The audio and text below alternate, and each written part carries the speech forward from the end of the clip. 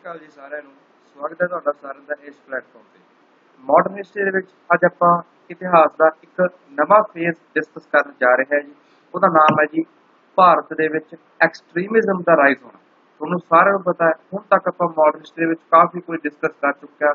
ਪੁਰਾਣੇ ਰਾਜਿਆਂ ਤੋਂ ਲੈ ਕੇ ਈਸਟ ਇੰਡੀਆ ਕੰਪਨੀ ਤੱਕ, ਫਿਰ ਈਸਟ ਇੰਡੀਆ ਕੰਪਨੀ ਭਜਾਈ ਗਈ, ਅੰਗਰੇਜ਼ ਹਕੂਮਤ ਆਈ, ਉਹਨਾਂ ਦੇ ਜਿਹੜੇ ਗਵਰਨਰ ਜਨਰਲ ਹੁੰਦੇ ਸੀ ਉਹਨਾਂ ਨੂੰ ਵਾਇਸਰਾਏ ਵੀ ਕਿਹਾ ਜਾਣ ਲੱਗਣ ਪਿਆ।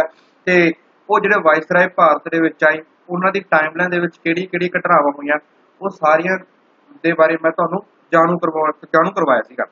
ਸੋ ਫਿਰ ਹੁਣ ਆਪਾਂ ਇਹ ਵੀ ਪੜ੍ਹ ਰਹੇ ਸੀਗੇ ਵੀ ਇੱਧਰ 1885 ਜਿਹੜੀ ਕਾਂਗਰਸ ਸੀ ਉਹਦਾ ਵੀ ਜਨਮ ਹੋ ਗਿਆ ਸੀਗਾ। ਕਾਂਗਰਸ ਜਿਹੜੀ ਪਾਰਟੀ ਸੀਗੀ ਸ਼ੁਰੂ ਦੇ ਵਿੱਚ ਤਾਂ ਉਹਨਾਂ ਦਾ ਮੋਟਿਵ ਇਹ ਸੀ ਵੀ ਅੰਗਰੇਜ਼ ਸਰਕਾਰ ਜਿਹੜੇ ਕਿ ਆਪਣੇ ਕਨਸਟੀਟਿਊਸ਼ਨਲ ਲਿਮਟਾਂ ਨੇ, ਦਾਇਰੇ ਨੇ, ਉਹਨਾਂ ਤੋਂ ਬਾਹਰ ਨਾ ਜਾਈਏ। ਅੰਗਰੇਜ਼ ਸਰਕਾਰ ਦੀ ਹਕੂਮਤ ਅੰਡਰ ਰਹਿ ਕੇ ਆਪਾਂ ਆਪਣੇ ਜਿਹੜੇ ਵੀ ਗਰੀਵੀਅੰਸ ਨੇ ਉਹ ਅੰਗਰੇਜ਼ ਸਰਕਾਰ ਤੱਕ ਪਹੁੰਚਾ ਸਕੀਏ, ਤਾਂ ਕਿ ਉਹਨਾਂ ਨੂੰ ਐਡਰੈਸ ਕੀਤਾ ਜਾਵੇ ਤੇ ਉਹਨਾਂ ਦਾ ਕੋਈ ਹੱਲ ਕੀਤਾ ਜਾ ਸਕੇ। ਸੋ ਬਟ ਬਾਅਦ ਦੇ ਵਿੱਚ ਕੀ ਹੋਣ ਲੱਗ ਪਿਆ, 1885 ਤੋਂ ਬਾਅਦ ਤੋਂ 1900 ਤੱਕ ਭਾਰਤ ਦੇ ਵਿੱਚ ਜਿਹੜੀ ਐਕਸਟ੍ਰੀਮਿਜ਼ਮ ਸੀ ਇਹਦੀ ਸ਼ੁਰੂਆਤ ਹੋਣ ਲੱਗ ਗਈ। ਕਿਉਂਕਿ ਹੁਣ ਬਗਾਵਤੀ ਸੁਰਾਂ ਸੀਗੇ ਜਿਹੜੀਆਂ ਉਹ ਜੋਸ਼ ਫੜਨ ਲੱਗ ਗਏ ਸੀ। ਭਾਰਤ ਦੇ ਵਿੱਚ ਕਈ ਇਹੋ ਜਿਹੇ ਯੰਗਸਟਰ ਸੀਗੇ ਜੋ ਕਿ ਅੰਗਰੇਜ਼ਾਂ ਤੋਂ ਅੱਕੇ ਹੋਏ ਸੀਗੇ। ਉਹਨਾਂ ਦੇ ਦਿਮਾਗ ਦੇ ਵਿੱਚ ਤੁਸੀਂ ਕਹਿ ਲਓ ਇੱਕ ਤਰ੍ਹਾਂ ਦਾ ਇਹ ਚੀਜ਼ ਜੁੜ ਗਈ ਸੀਗੀ, ਸਟਿਗਮਾ ਜੁੜ ਗਿਆ ਸੀ ਵੀ ਭਾਈ ਅੰਗਰੇਜ਼ ਸਾਡੇ ਉੱਪਰ ਰਾਜ ਕਰ ਰਹੇ ਨੇ, ਅਸੀਂ ਇਹਨਾਂ ਦੇ ਗੁਲਾਮ ਆ, ਸੋ ਇਹਨਾਂ ਨੂੰ ਭਜਾਉਣਾ ਹੈ ਤੇ ਅਸੀਂ ਆਪਣੇ ਭਾਰਤ ਨੂੰ ਆਜ਼ਾਦ ਕਰਨਾ ਹੈ।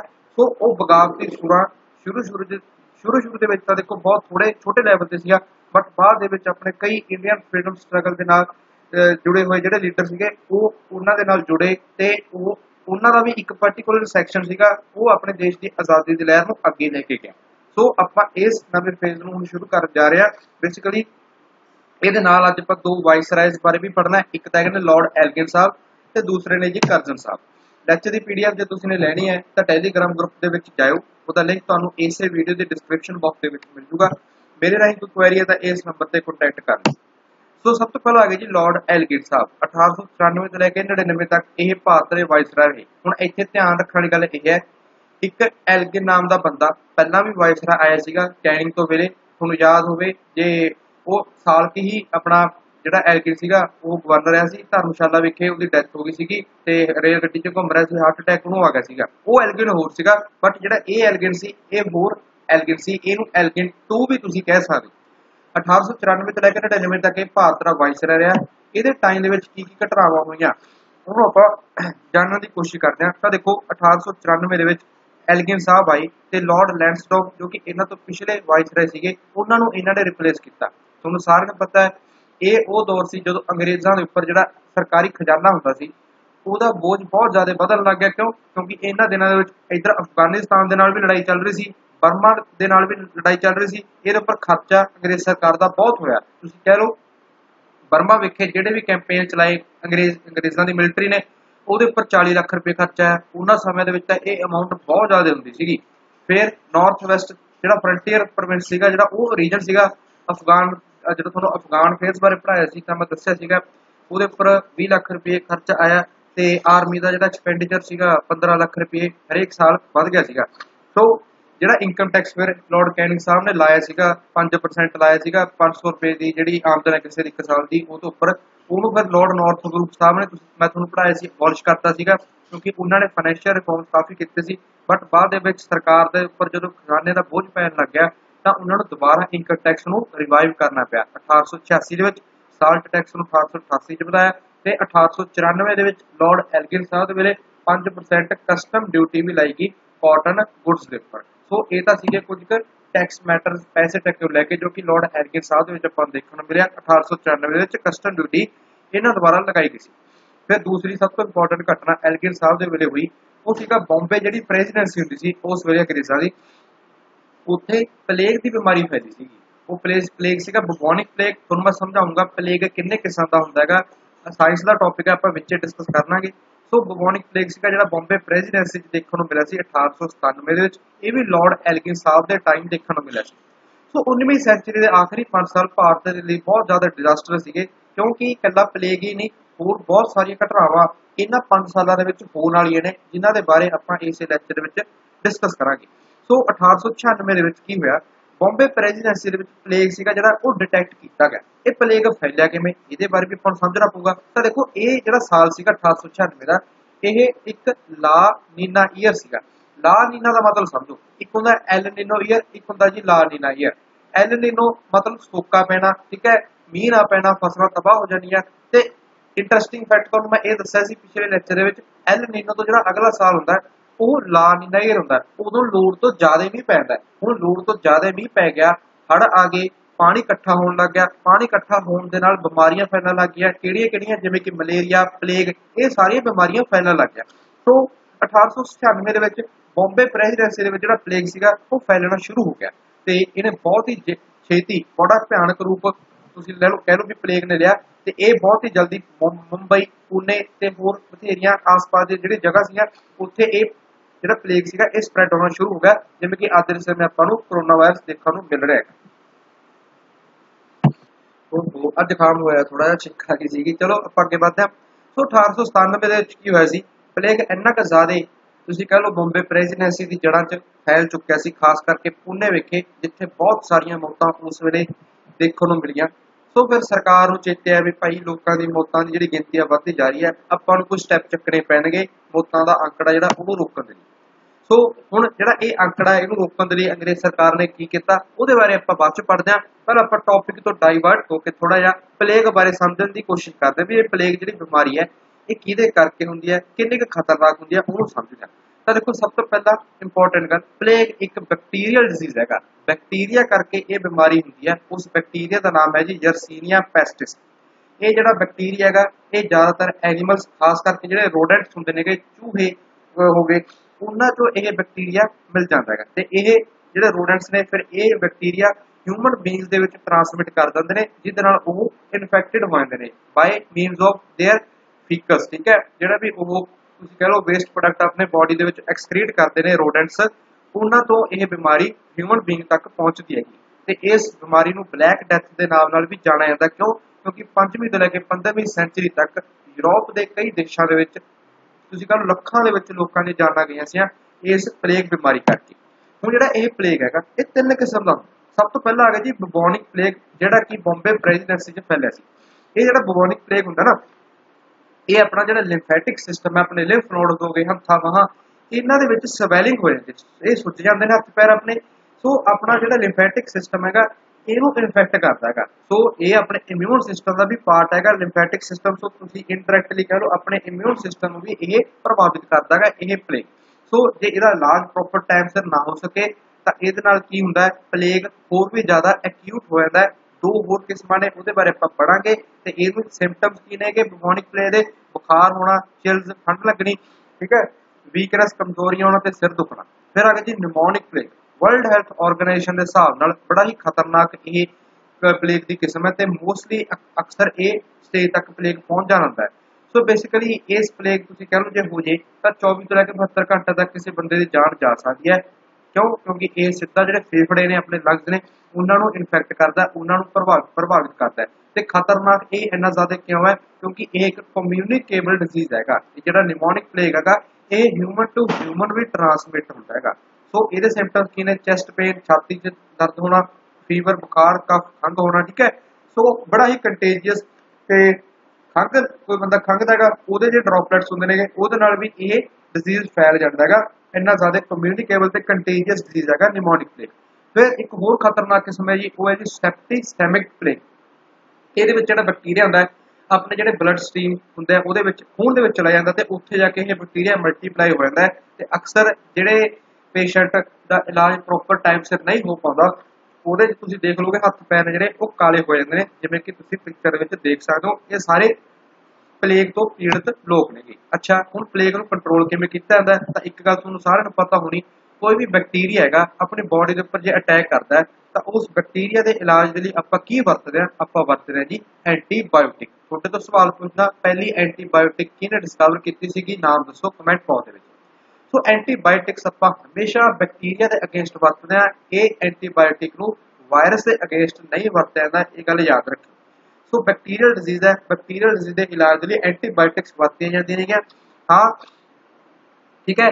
जे प्रॉपर ट्रीटमेंट ना हो सके तो यह जी बीमारी है भयानक रूप लग सकती है तो डैथ भी हो सकती है उस पेशेंट की। अच्छा कल एंटीबायोटिक्स ही काफ़ी है, इस तो इलावा पेशेंट को जे कई बार लंग्स में इफेक्ट कर रहा तो उन्होंने ऑक्सीजन के उपर भी रखा जाता है, ठीक है, या होर भी कई उन्होंने फ्लूइड्स वगैरह यही चीज़ां दित्तियां जांदियां ने ताकि वो बंदे का इलाज हो सके। सो देखो ये जो पेशेंट होंदा है प्लेग का ਇਹਨੂੰ आइसोलेट रखा जाता है, बाकी दुनिया तो अड रखा जाता ताकि होर कोई इस बीमारी तो पीड़ित ना हो सके। ਇਹਨੂੰ रोकने का एक होर तरीका यह है आपका जो एरिया है उन्होंने साफ सुथरा रखो, ਜਿਹੜੇ ਰੋਡੈਂਟਸ ਨੇ ਚੂਹੇ ਵਗੈਰਾ ਨੇ ਉਹਨਾਂ ਦੀ ਪੋਪੂਲੇਸ਼ਨ ਨੂੰ ਕੰਟਰੋਲ ਕੀਤਾ ਜਾ ਸਕੇ, ਅਵਾਰਾ ਘੁੰਮਦੇ ਨੇ ਕਿਉਂਕਿ ਉਹਨਾਂ ਨੂੰ ਮਾਰਿਆ ਜਾ ਸਕਦਾ ਹੈ ਇਹ ਜਿਹੜੇ ਰੋਡੈਂਟਸ ਹੁੰਦੇ ਨੇ। ਕਿਉਂ? ਕਿਉਂਕਿ ਜਿਹੜਾ ਵਾਈਲਡ ਲਾਈਫ ਪ੍ਰੋਟੈਕਸ਼ਨ ਐਕਟ ਆਪਣਾ 1972 ਉਹਦੇ ਸ਼ਡਿਊਲ 5 ਦੇ ਵਿੱਚ ਆਉਂਦੇ ਨੇ ਜਿਹਦੇ ਵਿੱਚ ਵਰਮਿਨ ਦਾ ਜ਼ਿਕਰ ਕੀਤਾ ਹੋਇਆ ਹੈਗਾ। ਵਰਮਿਨ ਉਹ ਜਾਨਵਰ ਹੁੰਦੇ ਨੇ ਜਿਨ੍ਹਾਂ ਨੂੰ ਮਾਰਿਆ ਜਾ ਸਕਦਾ, ਕਿਉਂ? ਕਿਉਂਕਿ ਇਹਨਾਂ 'ਚ ਕਈ ਫਸਲਾਂ ਦਾ ਨੁਕਸਾਨ ਕਰਦੇ ਨੇ, ਕਈ ਹਿਊਮਨ ਪੋਪੂਲੇਸ਼ਨ ਦਾ ਨੁਕਸਾਨ ਕਰ ਸਕਦੇ ਨੇਗੇ, ਇਹਨਾਂ ਦੀ ਗਿਣਤੀ ਬਹੁਤ ਜ਼ਿਆਦਾ ਹੁੰਦੀ ਹੈ ਤਾਂ ਕਰਕੇ ਇਹਨਾਂ ਨੂੰ ਮਾਰਿਆ ਜਾ ਸਕਦਾ। ਉਸ ਤੋਂ ਇੱਕ ਹੋਰ ਪਤਾ ਤੁਹਾਡੇ ਤੋਂ ਪਿੱਛੇ ਜੇ ਹਿਮਾਚਲ ਪ੍ਰਦੇਸ਼ ਦੀ ਸਰਕਾਰ ਨੇ ਇੱਕ ਜਾਨਵਰ ਨੂੰ ਵਰਮਿਨ ਡਿਕਲੇਅਰ ਕੀਤਾ ਸੀਗਾ, ਉਹਦਾ ਨਾਮ ਦੱਸੋ ਕੀ ਸੀਗਾ। ਫਿਰ ਆਪਾਂ ਹੁਣ ਵਾਪਸ ਆਪਣੇ ਟੌਪਿਕ ਦੇ ਉੱਪਰ ਆਉਣੇ ਆ। ਇਹ ਜਿਹੜਾ ਬubonic ਪਲੇਗ ਬੰਬੇ ਪ੍ਰੈਜ਼ੀਡੈਂਸੀ 'ਚ ਫੈਲਿਆ ਸੀ, ਸਰਕਾਰ ਦੇ ਕੰਨਾਂ ਤੱਕ ਗੱਲ ਪਹੁੰਚੀ, ਉਹਨਾਂ ਨੂੰ ਫਿਰ ਇਹ ਸੋਚਿਆ ਵੀ ਭਾਈ ਹੁਣ ਕੁਝ ਕਰਨਾ ਪਊਗਾ। ਫਿਰ ਇਹਨਾਂ ਨੇ ਇੱਕ ਪਲੇਗ ਕਮਿਸ਼ਨ ਬਿਠਾਤਾ। ਪਲੇਗ ਕਮਿਸ਼ਨਰ ਸੀਗਾ ਉਹਦਾ ਨਾਮ ਸੀਗਾ WC ਰੈਂਡ, ਇਹਦਾ ਨਾਮ ਯਾਦ ਰੱਖਿਓ WC ਰੈਂਡ ਦਾ, ਤੇ ਇੱਕ ਇਹਦਾ ਲਿeutenant ਸੀਗਾ, ਇਹਦਾ ਅਸਿਸਟੈਂਟ ਕਹਿ ਲਓ ਤੁਸੀਂ, ਉਹਦਾ ਨਾਮ ਸੀਗਾ ਆਇਰਿਸ। ਇਹ ਦੋਵਾਂ ਦੀ ਚੇਅਰ ਰੈਂਡ ਸਾਹਿਬ ਦੀ ਤੁਸੀਂ ਕਹਿ ਲਓ ਕਮਾਂਡ ਹੇਠਾਂ ਇਹ ਪਲੇਗ ਕਮਿਸ਼ਨ ਬਿਠਾਇਆ ਗਿਆ। 893 ਅਫਸਰ ਇਹਦੇ ਲਈ ਨਾਲ ਜੋੜੇ ਗਏ ਇਸ ਜਿਹੜਾ ਸੀਗਾ ਇਸ ਮਿਸ਼ਨ ਦੇ ਲਈ ਵੀ ਪਲੇਗ ਨੂੰ ਕੰਟਰੋਲ ਕਿਵੇਂ ਕਰਨਾ ਹੈ। ਫਿਰ ਇਹ ਬੰਦੇ ਕੀ ਕਰਦੇ ਸੀ, ਲੋਕਾਂ ਦੇ ਘਰ ਘਰ ਜਾਂਦੇ, ਸਰਚ ਕਰਦੇ ਕਿਹੜਾ ਬੰਦਾ ਪੀੜਤ ਹੈ, ਠੀਕ ਹੈ, ਉਹਨੂੰ ਫਿਰ ਕਈ ਵਾਰ ਤਾਂ ਇਹ ਕੁੱਟਦੇ ਮਾਰਦੇ ਵੀ ਹੁੰਦੇ ਸੀ ਵੀ ਤੁਸੀਂ ਘਰ ਬਾਰ ਸਾਰਾ ਤੁਸੀਂ ਕਹਿ ਲਓ ਤਹਿਸ ਨਹਿਸ ਕਰ ਦਿੰਦੇ ਸੀਗੇ ਲੋਕਾਂ ਦਾ। ਸੋ ਹੋਇਆ ਕੀ, ਅੱਕੇ ਹੋਏ ਜਿਹੜੇ ਲੋਕ ਸੀਗੇ ਇਹਨਾਂ ਅੰਗਰੇਜ਼ਾਂ ਤੋਂ, ਕਿਉਂਕਿ ਇਹਨਾਂ ਦਾ ਜਿਹੜਾ ਬਿਹੇਵੀਅਰ ਸੀਗਾ ਬਹੁਤ ਚੰਗਾ ਨਹੀਂ ਸੀਗਾ, ਲੋਕਾਂ ਨੂੰ ਕੁੱਟਦੇ ਮਾਰਦੇ ਸੀਗੇ, ਇੱਕ ਤਾਂ ਪਹਿਲਾਂ ਬਿਮਾਰੀ ਤੋਂ ਪੀੜਤ ਸੀਗੇ, ਉੱਤੋਂ ਆ ਕੇ ਉਹਨਾਂ ਦੇ ਘਰ ਤਹਿਸ ਨਹਿਸ ਕਰ ਦਿੰਦੇ ਸੀਗੇ। ਸੋ ਅੱਕੇ ਹੋਏ ਜਿਹੜੇ ਲੋਕ ਸੀਗੇ ਉਹਨਾਂ ਨੇ ਬਹੁਤ ਜ਼ਿਆਦਾ ਉਹਨਾਂ ਨੂੰ ਗੁੱਸਾ ਆਇਆ ਸਰਕਾਰ ਦਾ ਜਿਹੜਾ ਇਹ ਬਿਹੇਵੀਅਰ ਸੀਗਾ ਇਹਦੇ ਤੋਂ, ਤੇ ਉਸ ਤੋਂ ਬਲਦੀ ਜੇ ਅੱਗ ਕਿਹਨੇ ਬਾਲੀ, ਠੀਕ ਹੈ, ਤੇਲ ਕਿਹਨੇ ਸਿੱਟਿਆ, ਉਹ ਸੀਗੇ ਬਾਲ ਗੰਗਾਧਰ ਤਿਲਕ ਸਾਹਿਬ।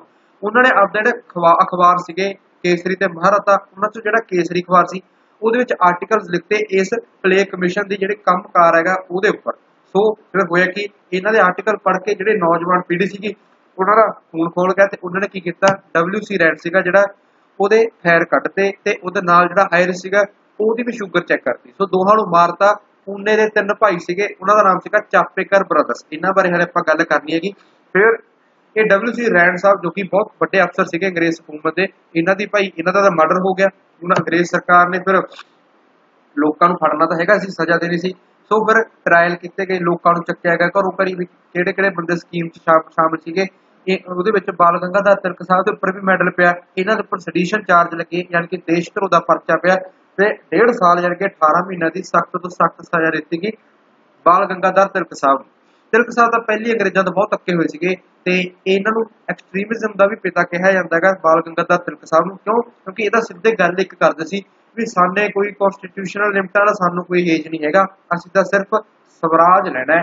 ਬਾਲ ਗੰਗਾਧਰ ਸਾਹਿਬ ਤਿਲਕ ਦਾ ਜਦੋਂ ਟਰਾਇਲ ਚੱਲ ਰਿਹਾ ਸੀ ਕੋਰਟ ਦੇ ਵਿੱਚ, ਤਾਂ ਉਦੋਂ ਇਹਨਾਂ ਨੇ ਇੱਕ ਗੱਲ ਕਹੀ ਸੀ ਜੱਜ ਦੇ ਮੂਹਰੇ, ਕਹਿੰਦੇ Swaraj is my birth right and I shell have it. Swaraj ਆਪਦੇ ਭਾਰਤੀਆਂ ਦਾ ਖੁਦ ਦਾ ਰਾਜ, ਇਹ ਸਾਡਾ ਜਨਮ ਅਧਿਕਾਰ ਹੈ ਤੇ ਅਸੀਂ ਇਹ ਲੈ ਕੇ ਰਹਾਂਗੇ। ਇਹ ਸਟੇਟਮੈਂਟ ਬਾਲ ਗੰਗਾਧਰ ਤਿਲਕ ਸਾਹਿਬ ਨੇ ਕਰੀ ਸੀ। ਤੇ ਇੰਟਰਸਟਿੰਗਲੀ ਗੱਲ ਇਹ ਹੈ, ਇਹ ਸਟੇਟਮੈਂਟ ਤਿਲਕ ਸਾਹਿਬ ਨੇ ਨਹੀਂ ਦਿੱਤੀ, ਇਹ ਸਟੇਟਮੈਂਟ ਕਿਸੇ ਹੋਰ ਬੰਦੇ ਨੇ ਦਿੱਤੀ ਸੀ, ਉਹਦਾ ਨਾਮ ਸੀਗਾ ਜੋਸਫ ਬੈਪਟਿਸਟਾ, ਇਹਨੂੰ ਕਾਕਾ ਬੈਪਟਿਸਟਾ ਦੇ ਨਾਮ ਨਾਲ ਵੀ ਜਾਣਦੇ ਸੀ। ਇਹ ਇੱਕ ਇੰਡੀਅਨ ਪੋਲੀਟੀਸ਼ੀਅਨ ਤੇ ਐਕਟਿਵਿਸਟ ਸੀਗਾ, ਸੋਸ਼ਲ ਐਕਟਿਵਿਸਟ ਸੀਗਾ ਬੰਬੇ ਤੋਂ, ਤੇ ਤਿਲਕ ਸਾਹਿਬ ਦਾ ਇਹ ਬਹੁਤ ਹੀ ਚਹੇਤਾ ਸੀਗਾ, ਠੀਕ ਹੈ, ਪਾਰਸੀ ਸੀਗਾ ਜਾਂ ਐਂਗਲੋ ਇੰਡੀਅਨ ਹੋਣਾ। ਤੇ ਬੇਸਿਕਲੀ ਜਿਹੜੀ ਇਹ ਤਿਲਕ ਸਾਹਿਬ ਦੁਆਰਾ ਹੋਮ ਰੂਲ ਮੂਵਮੈਂਟ ਸ਼ੁਰੂ ਕੀਤੀ ਗਈ ਸੀ 1916 ਦੇ ਅਰਾਊਂਡ ਐਨੀ ਬਸੰਤ ਦੇ ਨਾਲ ਮਿਲ ਕੇ, ਉਹਦੇ ਜਿਹੜੇ ਪਹਿਲੇ ਪ੍ਰੈਜ਼ੀਡੈਂਟ ਸੀਗੇ ਉਹ ਵੀ ਜੋਸਫ ਬੈਪਟਿਸਟਾ ਸਾਹਿਬ ਸੀਗੇ, ਤੇ ਇਹ ਦੋਨਾਂ ਦੀ ਫੋਟੋਆਂ ਨੇ। ਸੌਰੀ, ਤਿਲਕ ਸਾਹਿਬ ਸੱਜੇ ਪਾਸੇ ਖੜੇ ਨੇ ਤੇ ਜੋਸਫ ਬੈਪਟਿਸਟਾ ਸਾਹਿਬ ਖੱਬੇ ਪਾਸੇ ਖੜੇ ਨੇ। ਅੱਗੇ ਵਧਦੇ ਆਪਾਂ। ਦੇਖੋ ਹੁਣ ਤਿਲਕ ਸਾਹਿਬ ਤਾਂ ਉਹਨਾਂ ਚੋਂ ਇੱਕ ਸੀਗੇ, ਬਹੁਤੇ ਜਿਹੜੇ ਲੋਕ ਅਖਬਾਰਾਂ 'ਚ ਛਾਪਦੇ ਸੀਗੇ ਅੰਗਰੇਜ਼ ਸਰਕਾਰ ਦੀ ਜਿਹੜੀ ਕਰਤੂਤਾਂ ਹੁੰਦੀਆਂ ਸੀ, ਉਹਨਾਂ ਚੋਂ ਤਿਲਕ ਸਾਹਿਬ ਤਾਂ ਇੱਕ ਚਿਹਰਾ ਸੀਗੇ। ਤਿਲਕ ਸਾਹਿਬ ਵਰਗੇ ਹੋਰ ਬਥੇਰੇ ਸੀਗੇ, ਉਹਨਾਂ ਨੇ ਆਪਣੇ ਅਖਬਾਰਾਂ ਦੇ ਵਿੱਚ ਬਥੇਰੇ ਆਰਟੀਕਲਸ ਲਿਖੇ ਅੰਗਰੇਜ਼ ਸਰਕਾਰ ਦੇ ਇਹ ਭੱਦੇ ਵਿਵਹਾਰ ਉੱਪਰ। ਇਹਦੇ ਕਰਕੇ ਫਿਰ ਅੰਗਰੇਜ਼ ਸਰਕਾਰ ਅੱਕੀ ਹੋਈ, ਉਹਨਾਂ ਨੇ ਕੀ ਕੀਤਾ, ਜਿਹੜੀ ਪ੍ਰੈਸ ਸੀ ਜਿਹੜੀ ਪ੍ਰੈਸ ਸੀਗੀ ਉਹਨੂੰ ਕਰਬ ਕਰਨ ਦੇ ਲਈ ਇਹਨਾਂ ਨੇ ਇੱਕ ਨਵੀਂ ਰੈਗੂਲੇਸ਼ਨ ਅਡਾਪਟ ਕੀਤੀ ਜੋ ਸੀ ਪ੍ਰੈਸ ਰੈਗੂਲੇਸ਼ਨ 1898। ਇਹਨੂੰ ਪੜ੍ਹਨ ਦੀ ਕੋਸ਼ਿਸ਼ ਕਰਦੇ ਹਾਂ। ਸੋ ਜਿਹੜੀ ਇਹ ਪ੍ਰੈਸ ਰੈਗੂਲੇਸ਼ਨ ਪ੍ਰੈਸ ਨੂੰ ਰੋਕਣ ਦੇ ਲਈ, ਇਹਨੂੰ ਕਾਬੂ ਕਰਨ ਦੇ ਲਈ ਲਿਆਂਦੀ ਗਈ ਸੀ 1898 ਦੇ ਵਿੱਚ। ਇਹਦੇ ਵਿੱਚ ਕੀ ਕੀਤਾ ਗਿਆ ਸੀਗਾ, 2 ਸੈਕਸ਼ਨ ਇੰਡੀਅਨ ਪੀਨਲ ਕੋਡ ਦੇ ਵਿੱਚ ਐਡ ਕੀਤੇ ਗਏ। ਕਿਹੜੇ-ਕਿਹੜੇ? ਇੱਕ ਤਾਂ ਸੀਗਾ ਸੈਕਸ਼ਨ 124A, ਦੂਸਰਾ ਸੀਗਾ ਸੈਕਸ਼ਨ 153A। ਇਹਦੇ ਬਾਰੇ ਬੇਸਿਕਲੀ ਮੈਂ ਤੁਹਾਨੂੰ ਪ੍ਰੈਸ ਵਾਲੇ ਚੈਪਟਰ 'ਚ ਪੜ੍ਹਾ ਚੁੱਕਿਆ, ਆਪਾਂ ਦੁਬਾਰਾ ਪੜ੍ਹਦੇ ਹਾਂ। ਸੋ ਇਹ ਸੈਕਸ਼ਨ ਨੇ ਫਿਰ ਕੀ ਕੀਤਾ, ਇਹਨਾਂ ਨੇ ਜਿਹੜਾ ਵੀ ਬੰਦਾ ਸਰਕਾਰ ਦੇ ਤੁਸੀਂ ਕਹ ਲਓ ਕਿਸੇ ਦਿਸ਼ਾ ਨਿਰਦੇਸ਼ ਦੀ ਉਲੰਘਣਾ ਕਰਦਾ, ਉਹ ਇਹਨਾਂ ਨੇ ਇੱਕ ਕ੍ਰਿਮੀਨਲ ਅਫੈਂਸ ਬਣਾਤਾ। ਤੇ ਇਸ ਤੋਂ ਇਲਾਵਾ ਜੇ ਕੋਈ ਬੰਦਾ ਇਹੋ ਜਿਹਾ ਭੜਕਾਊ ਗੱਲਾਂ ਕਰਦਾ ਜਿਹਦੇ ਨਾਲ ਭਾਰਤ ਦੇ ਵਿੱਚ ਰਹਿ ਰਹੇ ਡਿਫਰੈਂਟ ਕਾਸਟ ਕਮਿਊਨਿਟੀ ਦੇ ਲੋਕਾਂ ਦੇ ਵਿੱਚ ਨਫ਼ਰਤ ਦੀ ਭਾਵਨਾ ਪੈਦਾ ਹੁੰਦੀ ਆ, ਤਾਂ ਉਹਦੇ ਉੱਪਰ ਵੀ ਮੈਡਲ ਪਊਗਾ। ਇਹ ਕਹਿੰਦੀ ਸੀ ਕਿ ਪ੍ਰੈਸ ਰੈਗੂਲੇਸ਼ਨ ਐਕਟ। ਸੋ ਫਿਰ ਇਹਦਾ ਵੀ ਨੇਸ਼ਨ ਵਾਈਡ ਪ੍ਰੋਟੈਸਟ ਦੇਖਣ ਨੂੰ ਮਿਲਿਆ। ਸੋ ਕੁੱਲ ਮਿਲਾ ਕੇ ਆਪਾਂ ਗੱਲ ਮੁੱਕਦੀ ਇਹ ਕਰਦੇ ਹਾਂ ਵੀ ਭਾਰਤ ਦੇ ਵਿੱਚ ਹੁਣ ਐਕਸਟ੍ਰੀਮਿਜ਼ਮ ਜਿਹੜੀਆਂ ਐਕਟੀਵਿਟੀ ਸੀਗੀਆਂ ਉਹਨਾਂ ਦੀ ਸ਼ੁਰੂਆਤ ਹੋ ਚੁੱਕੀ ਸੀ। ਸੋ ਪਹਿਲੀ ਮਿਲੀਟੈਂਟ ਨੈਸ਼ਨਲਿਜ਼ਮ ਦੀ ਜਿਹੜੀ ਐਕਟੀਵਿਟੀ ਸੀ ਦੇਖਣ ਨੂੰ ਮਿਲੀ ਭਾਰਤ ਦੇ ਵਿੱਚ, ਉਹ ਦੇਖਣ ਨੂੰ ਮਿਲੀ ਜੀ ਪੂਨੇ ਵਿਖੇ। ਇਹਨੂੰ ਪੂਨੇ ਕੌਂਸਪੀਰੇਸੀ ਦੇ ਨਾਮ ਨਾਲ ਵੀ ਜਾਣਿਆ ਜਾਂਦਾ। ਇਹ 1897 ਵਿੱਚ ਦੇਖਣ ਨੂੰ ਮਿਲੀ ਸੀ। ਇੱਥੋਂ ਕੁਐਸਚਨ UPSC ਨੇ ਬਹੁਤ ਵਾਰ ਪੁੱਛਿਆ ਹੋਏਗਾ। 3 ਭਾਈ ਸੀਗੇ ਚਾਪੇਕਰ ਬ੍ਰਦਰ, ਉਹਨਾਂ ਨੂੰ ਕਿਹਾ ਜਾਂਦਾ ਸੀ। ਕਿਹੜੇ-ਕਿਹੜੇ? ਇੱਕ ਤਾਂ ਸੀਗਾ ਦਮੋਦਰ ਹਰੀ ਚਾਪੇਕਰ, ਦੂਸਰਾ ਬਾਲ ਕ੍ਰਿਸ਼ਨ ਹਰੀ ਚਾਪੇਕਰ, ਤੀਸਰਾ ਸੀਗਾ ਵਾਸੁਦੇਵ ਹਰੀ ਚਾਪੇਕਰ। ਇਹ ਉਹਨਾਂ ਦੀ ਫੋਟੋਆਂ ਨੇਗੀਆਂ। ਤੇ ਇਹਨਾਂ ਨੇ ਕੀ ਕੀਤਾ ਸੀ, ਪਲੇ ਕਮਿਸ਼ਨਰ ਚੇਅਰਮੈਨ ਸੀ WC ਰੈਂਡ ਤੇ ਉਹਦਾ ਅਸਿਸਟੈਂਟ, ਉਹਦੇ ਫੈਰ ਕੱਢਦੇ ਸੀ ਉਹਨਾਂ ਦੋਵਾਂ ਦੇ। ਤੇ ਇੱਥੋਂ ਫਿਰ ਭਾਰਤੀ ਸੀਗੇ ਜਿਹੜੇ ਹੋਰ ਜਿਹੜੇ ਚਾਹੁੰਦੇ ਸੀ ਸਾਡਾ ਦੇਸ਼ ਆਜ਼ਾਦ ਹੋਵੇ, ਉਹ ਵੀ ਤੁਸੀਂ ਕਹਿ ਲਓ ਐਕਸਟ੍ਰੀਮਿਜ਼ਮ ਨੂੰ ਸਪੋਰਟ ਕਰਨ ਲੱਗੇ। ਤੇ ਹੁਣ ਅੰਗਰੇਜ਼ ਸਰਕਾਰ ਦੀ ਇੱਧਰੋਂ ਤੁਸੀਂ ਕਹਿ ਲਓ ਸਾਰੇ ਪਾਸੋਂ ਮੰਜੀ ਠੁਕੀ ਹੋਈ ਸੀ। ਉਧਰ ਰਸ਼ੀਆ ਵੀ ਉਹਦੀ ਪੂਰੀ ਚੜ੍ਹਾਈ ਤੇ ਸੀਗਾ। ਅੰਗਰੇਜ਼ਾਂ ਨੂੰ ਡਰ ਸੀਗਾ ਵੀ ਰਸ਼ੀਆ ਨਾਲ ਸਾਡੇ ਉੱਤੇ ਕਬਜ਼ਾ ਕਰ ਲੇ, ਅਟੈਕ ਕਰਦੇ। ਇੱਧਰੋਂ ਅਮਰੀਕਾ ਦੇ ਜਿਹੜੇ ਪ੍ਰੋਡਕਟ ਹੁੰਦੇ ਸੀ ਭਾਰਤ 'ਚ ਜਾਂਦੇ ਸੀ ਬਣ ਕੇ, ਉਹਨਾਂ ਦਾ ਅਮਰੀਕਾ ਤੇ UK ਤੇ ਚਾਈਨਾ ਦੇ ਵਿੱਚ ਬਾਈਕਾਟ ਹੋਣ ਲੱਗ ਗਿਆ ਹੈਗਾ। ਤੇ ਇਹਦਾ ਸੁੱਤੇ ਫਸ ਗਏ। ਤੇ ਉਸ ਤੋਂ ਇਲਾਵਾ ਫਿਰ ਇਹਨਾਂ ਸਾਰੀਆਂ ਚੀਜ਼ਾਂ ਜਿਹੜੀਆਂ ਮੀਡੀਆ ਸੀਗਾ ਉਹ ਵੀ ਕਾਫੀ ਉਸ ਸਮੇਂ ਰਫਤਾਰ ਫੜ ਚੁੱਕਿਆ ਸੀ। ਲੋਕਾਂ ਤੱਕ ਗੱਲਾਂ ਪਹੁੰਚਣ ਲੱਗੀਆਂ ਇਹ, ਤੇ ਲੋਕਾਂ ਦਾ ਜਿਹੜਾ ਕੌਨਫੀਡੈਂਸ ਸੀਗਾ ਉਹ ਹੋਰ ਵੀ ਜ਼ਿਆਦਾ ਵਧਣ ਲੱਗ ਗਿਆ ਵੀ ਹੁਣ ਵਧੀਆ ਮੌਕਾ ਦੇਸ਼ ਨੂੰ ਆਜ਼ਾਦ ਕਰਵਾਉਣ ਦਾ, ਆਪਾਂ ਨੂੰ ਇਹਨਾਂ ਐਕਸਟ੍ਰੀਮਿਜ਼ਮ ਐਕਟੀਵਿਟੀਜ਼ ਨੂੰ ਸਪੋਰਟ ਕਰਨਾ ਚਾਹੀਦਾ। ਸੋ ਉਸ ਤੋਂ ਇਲਾਵਾ ਜਿਹੜੇ ਬਾਲ ਗੰਗਾਧਰ ਤਿਲਕ ਸਾਹਿਬ ਸੀ, ਐਕਸਟ੍ਰੀਮਿਜ਼ਮ ਨੂੰ ਹੋਰ ਸਪੋਰਟ ਕਰਨ ਲਈ ਇਹਨਾਂ ਨੇ 2 ਤਿਉਹਾਰ ਵੀ ਚਲਾਏ। ਇੱਕ ਤਾਂ ਸੀਗਾ ਗਣਪਤੀ ਫੈਸਟੀਵਲ 1894 ਚ, ਦੂਸਰਾ ਸੀਗਾ ਸ਼ਿਵਾਜੀ ਫੈਸਟੀਵਲ, ਇਹ 1896 ਵਿੱਚ ਇਹਨਾਂ ਨੇ ਆਰਗੇਨਾਈਜ਼ ਕੀਤਾ ਸੀ। ਪੁੱਛਿਆ ਇਹਨਾਂ ਦਾ ਤੇ ਇਹਨਾਂ ਦਾ ਇਹ ਮੰਨਣਾ ਸੀ ਵੀ ਜਿਹੜਾ ਸਵਰਾਜ ਹੈਗਾ, ਸਵੈ ਰਾਜ, ਆਪਦਾ ਖੁਦ ਦਾ ਰਾਜ ਭਾਰਤੀਆਂ ਦਾ, ਉਹ ਹੋਣਾ ਚਾਹੀਦਾ ਹੈ, ਨਾ ਕਿ ਐਡਮਿਨਿਸਟ੍ਰੇਸ਼ਨ ਰਿਫਾਰਮ। ਦੈਟਸ ਵਾਈ ਇਹਨਾਂ ਨੂੰ ਫਾਦਰ ਆਫ ਇੰਡੀਅਨ ਅਨਰੈਸਟ ਦੇ ਨਾਮ ਨਾਲ ਜਾਣਿਆ ਜਾਂਦਾ। ਅਨਰੈਸਟ ਦਾ ਮਤਲਬ ਲੋਕਾਂ ਦੇ ਵਿੱਚ ਉਤੇਜਨਾ ਪੈਦਾ ਕਰਨੀ। ਉਹ ਕਿਹਨੂੰ ਜਾਣਿਆ ਜਾਂਦਾ? ਉਹ ਸੀਗੇ ਬਾਲ ਗੰਗਾਧਰ ਤਿਲਕ ਸਾਹਿਬ। ਤੇ ਆਪਦੇ ਲੇਖ ਵੀ ਲਿਖਦੇ ਸੀਗੇ। ਇਹਨਾਂ ਦੇ 2 ਅਖਬਾਰ ਹੁੰਦੇ ਸੀ, ਕੇਸਰੀ ਤੇ ਮਹਾਰਾਤਾ। ਕੇਸਰੀ ਸੀਗਾ ਮਰਾਠੀ ਭਾਸ਼ਾ 'ਚ ਸੀਗਾ ਤੇ ਮਹਾਰਾਤਾ ਇੰਗਲਿਸ਼ ਦੇ ਵਿੱਚ ਛਪਦਾ ਸੀ। ਉਹਦੇ ਵਿੱਚ ਇਹ ਸਾਰੇ ਆਰਟੀਕਲਸ ਲਿਖਦੇ ਸੀ ਜਿਨ੍ਹਾਂ ਤੋਂ ਲੋਕ ਅਵੇਅਰ ਹੁੰਦੇ ਸੀ, ਜਿਨ੍ਹਾਂ ਤੋਂ ਐਕਸਟ੍ਰੀਮਿਜ਼ਮ ਦੀ ਸ਼ੁਰੂਆਤ ਹੋ ਗਈ ਸੀ। ਸੋ ਲਾਰਡ ਐਲਗਿਨ ਦਾ ਸਮਾਂ ਹੋ ਗਿਆ ਜੀ ਖਤਮ। ਫਿਰ ਆ ਗਏ ਅਗਲੇ ਗਵਰਨਰ ਜਨਰਲ ਕਮ ਵਾਇਸਰਾਏ, ਬੜੇ ਹੀ ਮਸ਼ਹੂਰ ਵਾਇਸਰਾਏ ਰਹੇ ਨੇਗੇ। ਉਹਨਾਂ ਦਾ ਨਾਮ ਸੀਗਾ ਲਾਰਡ ਕਰਜ਼ਨ। ਲਾਰਡ ਕਰਜ਼ਨ ਸਾਹਿਬ 1899 ਤੋਂ ਲੈ ਕੇ ਸਨ 1905 ਤੱਕ ਭਾਰਤ ਦੇ ਵਾਇਸਰਾਏ ਰਹੇ। ਇਹਨਾਂ ਦੇ ਟਾਈਮਲਾਈਨ ਦੇ ਵਿੱਚ ਬਹੁਤ ਕੁਝ ਹੋਇਆ ਜੋ ਕਿ ਐਗਜ਼ਾਮ ਪੁਆਇੰਟ ਆਫ ਵਿਊ ਦੇ ਲਈ ਇੰਪੋਰਟੈਂਟ ਹੈ। ਸੋ ਸਭ ਤੋਂ ਪਹਿਲਾਂ ਤਾਂ ਆਪਾਂ ਅੱਜ 7-8 ਐਕਟੀਵਿਟੀਜ਼ ਇੰਪੋਰਟੈਂਟ ਘਟਨਾਵਾਂ ਪੜ੍ਹਦੇ ਹਾਂ ਜੋ ਕਿ ਕਰਜ਼ਨ ਸਾਹਿਬ ਦੇ ਵੇਲੇ ਹੋਈਆਂ। ਤੇ ਕੱਲ ਨੂੰ ਆਪਾਂ ਇੱਕ ਹੋਰ ਚੀਜ਼ ਬਾਰੇ ਗੱਲ ਕਰਾਂਗੇ ਜੋ ਕਿ ਕਰਜ਼ਨ ਸਾਹਿਬ ਦੇ ਵੇਲੇ ਹੋਈ ਸੀਗੀ, ਉਹ ਆਪਾਂ ਅੱਜ ਨਹੀਂ ਕੱਲ ਨੂੰ ਡਿਸਕਸ ਕਰਾਂਗੇ ਉਹਦੇ ਬਾਰੇ। ਸਭ ਤੋਂ ਪਹਿਲਾਂ ਕਰਜ਼ਨ ਸਾਹਿਬ ਦੇ ਵੇਲੇ ਅਕਾਲ ਪਿਆ ਜੀ 1899 ਤੇ 1900 ਦੇ ਵਿੱਚ। ਕਿਹੜੇ ਏਰੀਆਜ਼ ਅਫੈਕਟ ਹੋਏ ਉਸ ਅਕਾਲ ਤੋਂ, ਉਸ ਫੇਮਾਈਨ ਤੋਂ? ਉਹ ਸੀਗੇ ਆਗਰਾ, ਅਵਧ, ਰਾਜਪੁਤਾਨਾ, ਗੁਜਰਾਤ ਤੇ ਹੋਰ ਨੇੜੇ ਰੋੜੇ ਲੱਗਦੇ ਏਰੀਆਜ਼। ਇੱਥੇ ਅਕਾਲ ਪੈ ਗਿਆ। ਐਲਨੀਨੋ ਸਾਲ ਸੀ, ਮੀਂਹ ਪਿਆ ਨਹੀਂ, ਫਸਲਾਂ ਖਰਾਬ ਹੋ ਗਈਆਂ, ਲੋਕਾਂ ਕੋਲ ਖਾਣ ਨੂੰ ਕੁਝ ਹੈ ਨਹੀਂ ਸੀਗਾ, ਭੁੱਖਮਰੀ ਨਾਲ ਲੋਕ ਮਰ ਗਏ। ਡਰੌਟ ਪੈ ਗਿਆ, ਸੋਕਾ ਪੈ ਗਿਆ। ਸੋ ਇਸ ਅਕਾਲ ਨੂੰ ਚਪਾਹੀ ਅਕਾਲ ਦੇ ਨਾਲ ਵੀ ਜਾਣਿਆ ਜਾਂਦਾ। ਤੇ ਹੋਇਆ ਕਿ ਅਕਾਲ ਖਤਮ ਹੋ ਗਿਆ। ਅਕਾਲ ਤੋਂ ਜਸਟ ਜਿਹੜਾ ਅਗਲਾ ਸਾਲ ਹੁੰਦਾ ਗਾ ਉਹ ਤੁਹਾਨੂੰ ਪਤਾ ਲਾਨੀਨਾ ਈਅਰ ਹੁੰਦਾ ਹੈ, ਜਾਨੀ ਕਿ ਲੋੜ ਤੋਂ ਜ਼ਿਆਦਾ ਮੀਂਹ ਪੈ ਗਿਆ। ਲੋੜ ਤੋਂ ਜ਼ਿਆਦਾ ਮੀਂਹ ਪੈ ਗਿਆ, ਹੜ੍ਹ ਆ ਗਈ, ਪਾਣੀ ਖੜ ਗਿਆ, ਜਿਹਦੇ ਕਰਕੇ ਬਿਮਾਰੀਆਂ ਫੈਲਣ ਲੱਗ ਗਈਆਂ ਜਿਵੇਂ ਕਿ ਮਲੇਰੀਆ ਤੇ ਪਲੇਗ। ਇਹ ਸਾਰੀਆਂ ਬਿਮਾਰੀਆਂ ਆਲਦੋ ਜਿਹੜਾ ਇਹ ਫੇਮਾਈਨ ਸੀ 1899 ਵਾਲਾ ਚਪਾਹੀ ਅਕਾਲ ਸੀਗਾ, ਇਹ ਇੰਨਾ ਜ਼ਿਆਦਾ ਖਤਰਨਾਕ ਨਹੀਂ ਸੀ। ਜਾਨਾਂ ਗਈਆਂ ਬਟ ਜਾਨਾਂ ਹਜ਼ਾਰਾਂ ਦੇ ਵਿੱਚ ਗਈਆਂ ਲੋਕਾਂ ਦੀਆਂ। ਇਹ ਓਨਾ ਖਤਰਨਾਕ ਅਕਾਲ ਨਹੀਂ ਹੈਗਾ ਜਿਹੜਾ ਕਿ ਉੜੀਸਾ ਜਾਂ ਬੰਗਾਲ 'ਚ ਦੇਖਣ ਨੂੰ ਮਿਲਿਆ ਸੀ, ਜਿੱਥੇ ਲੱਖਾਂ ਦੀ ਗਿਣਤੀ 'ਚ ਲੋਕਾਂ ਦੀ ਜਾਨ ਗਈ ਸੀ। ਬਟ ਫਿਰ ਵੀ ਜਿਹੜਾ ਇਹ ਚਪਾਹੀ ਅਕਾਲ ਸੀ ਨਾ, ਬੜਾ ਹੀ ਮਸ਼ਹੂਰ ਕਾਲ ਸੀ। ਉਹ ਕਾਹਤੋਂ? क्योंकि उस दौर दे विच फोटोग्राफी हाले नवीं नवीं आई सी ते फोटोग्राफी ने इस अकाल नूं बड़ा मशहूर करता सीगा, तां करके ये छपानी अकाल बड़ा इंपॉर्टेंट है। करजन साहब दे वेले होया सीगा। ये उन्हां लोकां दी तस्वीरां तुसीं देख सकदे हो, भुखमरी नाल इन्हां दी विचारे दी की हालत हो चुकी है। फिर भाई अकाल पै गया, की कारण रहे अकाल पैण दे ते की फिर सुधार किए जा सकते हैं। अंग्रेज सरकार की हुई हरकत ते अज भी कुछ देखने को मिलता है। सरकार की करती सी, एक कमेटी या कमीशन बिठा रही सी। सो फिर अंग्रेज सरकार ने भी एक फेमाइन कमीशन बिठाया, जिहदी प्रधानगी दे अंडर उस कमीशन का चेयरमैन सीगा मैकडोनल्ड साहब। मैकडोनल्ड साहब उहदे चेयरमैन सीगे उस फेमाइन कमीशन दे, जो कि लॉर्ड कर्जन द्वारा अपॉइंट किया गया सी 1901 च।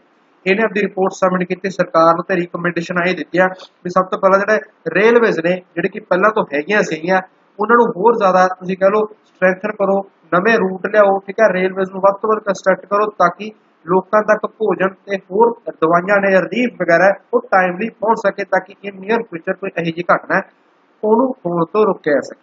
ਫਿਰ ਇਹ ਕਹਿੰਦੇ एग्रीकल्चर बैंक ते कोऑपरेटिव सोसाइटियां की शुरुआत करो ताकि लोगों तक गरीब किसानों तक जो लोन है वो प्रोवाइड किया जा सके। ये कातों इन्होंने रिकमेंड किया सी, अगे समझाऊंगा थोड़ा। फिर आ गया जी फेमाइन कमीशन का एस्टैबलिशमेंट करो जिहड़े कि अकाल तो प्रभावित एरिया सीगे, ताकि उत्थे भी स्ट्रिक्ट मैजर फॉलो किए जा सकन। ते ये कहना सीगा इरीगेशन कमीशन भी एस्टैबलिश करो। सो रिकमेंडेशन सैट करते करते पहले तो इन्होंने जो इरीगेशन कमीशन सीगा ये बिठाया करजन साहब ने 1901 के। सो इस कमीशन का चेयरमैन सीगा सर कॉलिन स्कॉट मॉन्टक्रिफ, ये उन्होंने फोटो हैगी। ते इन्होंने फिर सारा कमीशन ने देखा भी कित्थे कित्थे कनाल ले गए नहरां ने उन्हां दी लोड़ है, उन्हां नूं पट्टण दी लोड़ हैगी, जिहदे करके जिहड़ी खेती हैगी उहदे वास्ते पूरा पानी उत्थे सानूं टाइम टू टाइम अवेलेबल रह सके। सो जिहड़ा ये इरीगेशन कमीशन सीगा बड़ा ही इंपॉर्टेंट कमीशन सीगा 1901 वाला। बथेरे भारत दे विच कनाल सीगे कंस्ट्रक्ट कीते गए इहदी रिकमेंडेशन ते सब तो इंपॉर्टेंट गल पंजाब दे विच 2714 माइल्स का इन्ना लंबा कनाल का जिहड़ा नैटवर्क सीगा वो भी कंस्ट्रक्ट किया गया सीगा इसे इरीगेशन कमीशन के रिकमेंडेशन ते इन्हां नूं बाकी कनाल दे नाल जोड़िया गया।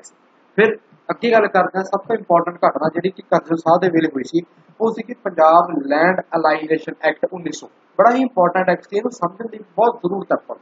सो देखो की सीगा इस एक्ट दे विच।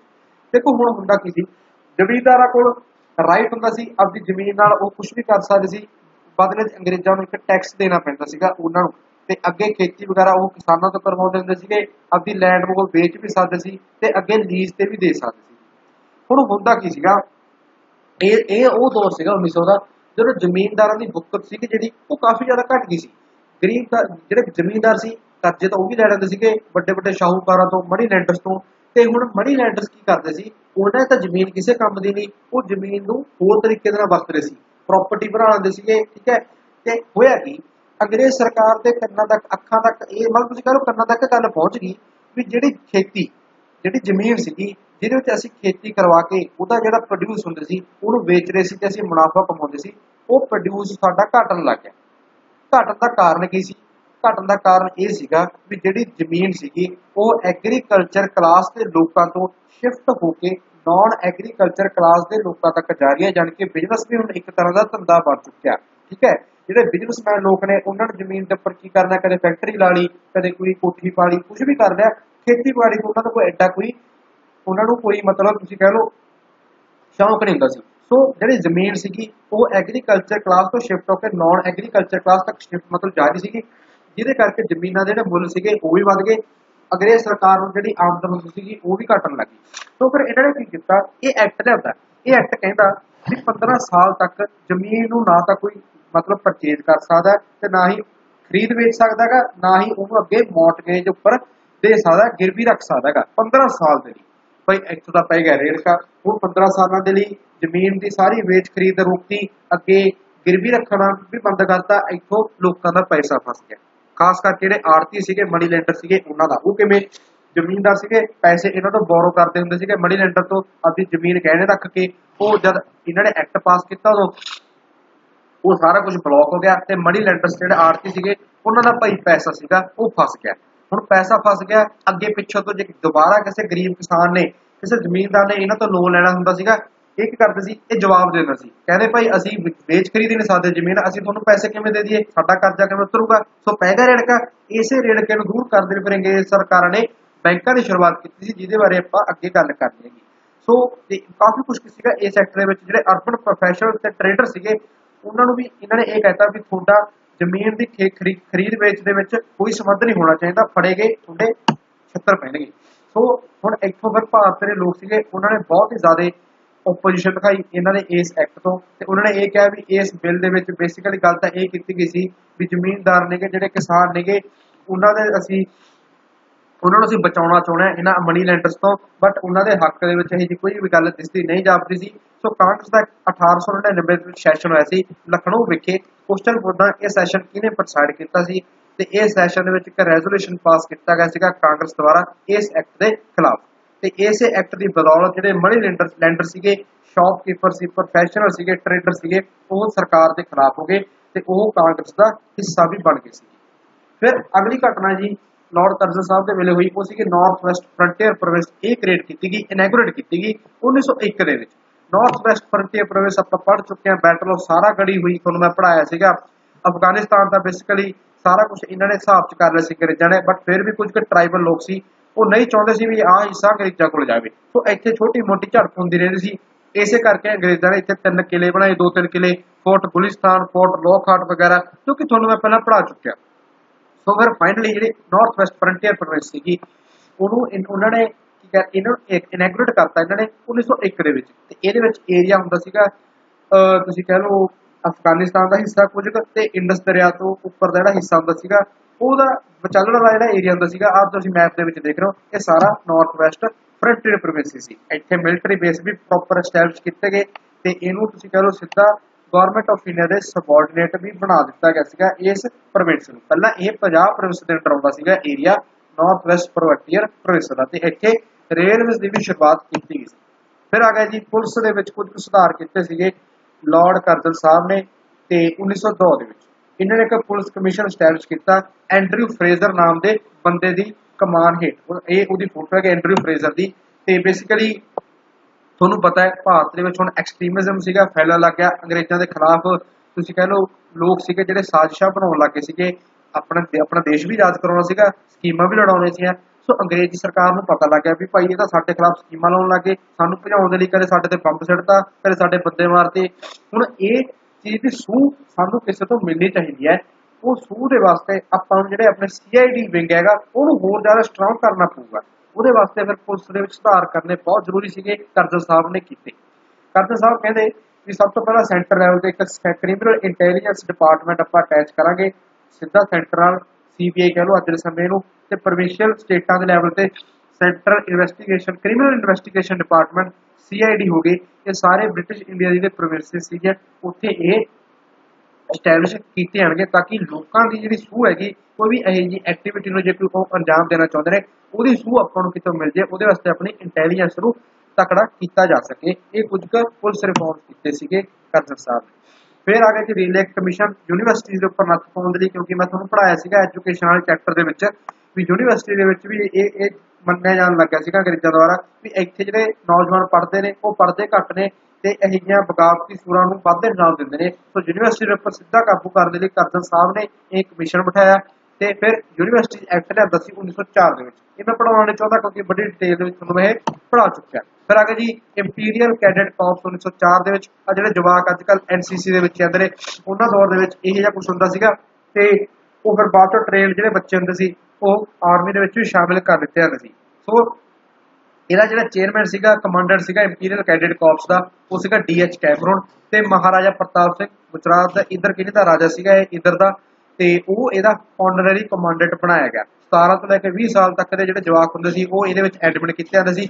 ਉਹਨਾਂ ਦੀ ਐਜੂਕੇਸ਼ਨ ਪੜ੍ਹਾਈ ਵਗੈਰਾ ਉਹਨਾਂ ਨੂੰ ਕਰਵਾਈ ਜਾਂਦੀ ਸੀ ਰਾਜਕੋਟ, ਇੰਦੌਰ, ਲਾਹੌਰ, ਅਜਮੇਰ ਇਹਨਾਂ ਕਾਲਜਾਂ ਵਿਖੇ, ਤੇ ਬਾਅਦ ਦੇ ਵਿੱਚ ਇਹਨਾਂ ਨੂੰ ਆਰਮੀ ਦੇ ਵਿੱਚ ਵੀ ਸ਼ਾਮਿਲ ਕਰ ਲਿੱਤਾ ਜਾਂਦਾ ਸੀ। ਫਿਰ ਆ ਗਿਆ ਜੀ ਕੋਆਪਰੇਟਿਵ ਸੁਸਾਇਟੀਜ਼ ਐਕਟ 1904, ਬੜਾ ਇੰਪੋਰਟੈਂਟ ਐਕਟ ਕਰਜ਼ਨ ਸਾਹਿਬ ਦੇ ਵੇਲੇ ਆਇਆ ਸੀਗਾ। ਤੇ ਬੇਸਿਕਲੀ ਤੁਹਾਨੂੰ ਪਤਾ ਹੈ ਪੰਜਾਬ ਲੈਂਡ ਅਲਾਈਨੇਸ਼ਨ ਐਕਟ ਕੀ ਸੀਗਾ ਜੋ ਕਿ 1900 ਦੇ ਵਿੱਚ ਆਇਆ ਸੀਗਾ। ਉਹਨੇ 15 ਸਾਲ ਦੀ ਲਿਮਿਟੇਸ਼ਨ ਲਾਤੀ, ਕੋਈ ਜ਼ਮੀਨ ਖਰੀਦਣੀ ਵੇਚਣੀ ਨਹੀਂ, ਨਾ ਅੱਗੇ ਗਹਿਣੇ ਰੱਖਣੀ ਹੈ। ਹੁਣ ਹੋਇਆ ਕਿ ਲੋਕਾਂ ਦਾ ਪੈਸਾ ਫਸ ਗਿਆ, ਖਾਸ ਕਰਕੇ ਜਿਹੜੇ ਮਨੀ ਲੈਂਡਰ ਸੀਗੇ ਉਹਨਾਂ ਨੇ ਕੀ ਕੀਤਾ, ਲੋਕਾਂ ਨੂੰ ਕਰਜ਼ਾ ਦੇਣਾ ਬੰਦ ਕਰਤਾ। ਕਿਉਂ? ਉਹਨਾਂ ਦਾ ਪਹਿਲਾਂ ਵਾਲਾ ਪੈਸਾ ਫਸ ਗਿਆ, ਹੋਰ ਲੋਨ ਦੇ ਕੇ ਉਹਨਾਂ ਨੇ ਮਰਨਾ ਥੋੜੀ ਸੀਗਾ, ਉਹਨਾਂ ਨੇ ਲੋਕਾਂ ਨੂੰ ਪੈਸਾ ਦੇਣਾ ਬੰਦ ਕਰਤਾ। ਹੁਣ ਅੱਕੇ ਹੋਏ ਲੋਕ ਸਰਕਾਰ ਕੋਲੇ ਪਹੁੰਚ ਗਏ। ਸਰਕਾਰ ਨੂੰ ਕਹਿੰਦੇ ਵੀ ਅਸੀਂ ਤਾਂ ਇਹਨਾਂ ਦੇ ਆਸਰੇ ਜਿਉਂਦੇ ਸੀਗੇ, ਸਾਨੂੰ ਤਾਂ ਇਹਨਾਂ ਨੇ ਪੈਸਾ ਦੇਣਾ ਬੰਦ ਕਰਤਾ, ਸਾਡੀ ਮਦਦ ਕੌਣ ਕਰੂਗਾ।